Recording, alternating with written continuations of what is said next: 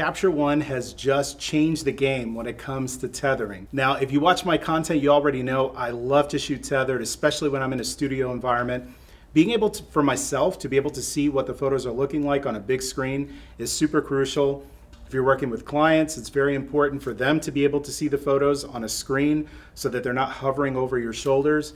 For the longest time, in order to do that, you would need to have a tether cable. The one that I use here is made by Tether Tools. It's like a $60 USB cable, and I own several of them because they sometimes get torn, they get messed up. So don't ever want to be without a tether cable if you're used to shooting tethered.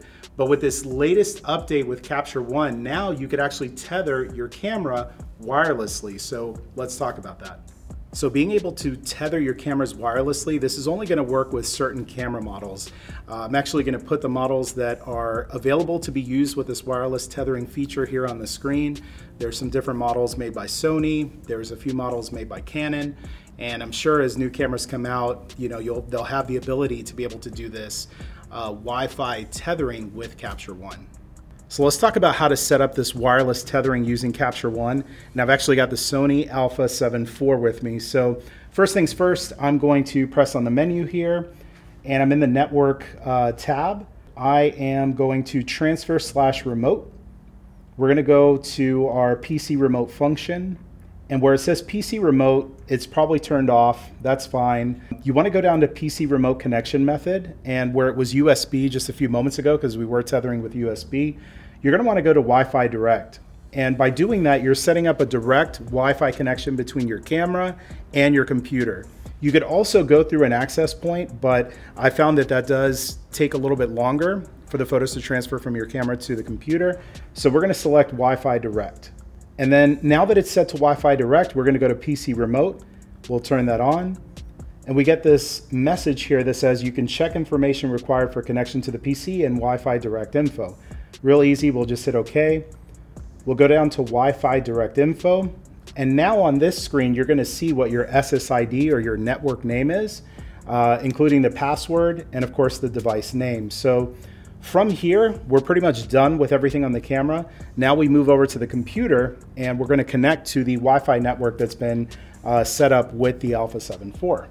So now within Capture One, we're going to go to the Tether tab, and you're going to notice here where it says camera that it says no camera is available, and that's fine, that's normal.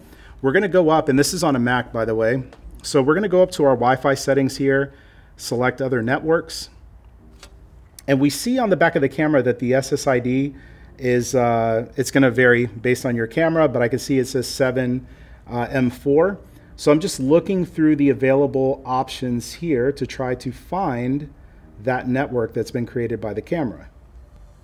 Okay, so now it's popping up here in my preferred networks. So I will select that network and we are connected. So now that we're connected through Wi-Fi direct from our computer and camera, we'll go back into Capture One, and it should take a few moments here, but where it says no camera available, eventually it will show our Sony ILCE7 Mark IV. So now we are completely tethered wirelessly with this setup. Within Capture One, I have the ability, just like I would if I was connected through USB, to change my settings. I can start and stop recording, take photos, do all of that stuff within Capture One. So let's talk about some of the intricacies of using this wireless tether, especially in comparison to using a USB cable. So if you're using a USB cable to tether with Capture One, it's pretty much instantaneous, usually about a second at most for the photo to transfer from your camera to Capture One, and that's with your RAW files. Now, being that you're connecting wirelessly through Wi-Fi direct, it isn't going to be as fast as a wired connection. However, you have a lot of advantages. So the biggest one being that I could take this computer and put it in a completely different room. And because it's connected through Wi-Fi, they say, for example, if I have clients here, they could be in the lobby, I could be here shooting, and those RAW files will transfer via Wi-Fi, and they usually take anywhere from about 5 seconds to about maybe 15 seconds, depending on your camera, to transfer those files through Wi-Fi from your camera to your computer.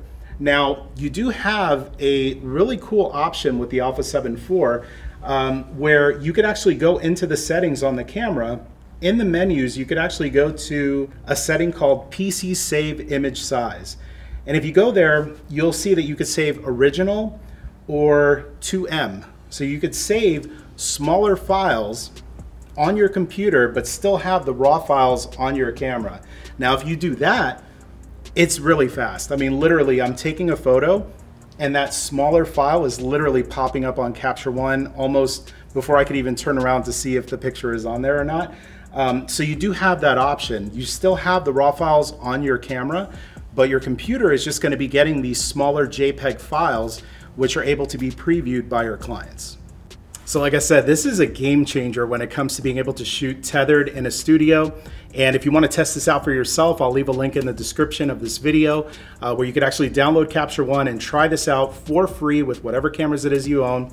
If the wireless tethering feature doesn't work, say if you have an older camera body, you're perfectly fine doing a USB cable. I've been doing it that way for years, but it is really nice to see that in 2022, with these newer camera bodies, that we have the option of going completely wireless. It's just so nice to not have to trip over cables in the studio and worry about all that stuff. So download a free trial. I'll link it in the description. While you're there, make sure that you like, comment, and subscribe if you all enjoy this type of content. And while you're here, check out this video that you see here on the screen. I think it's one that you will find interesting, especially if you're into studio photography. I will see you there.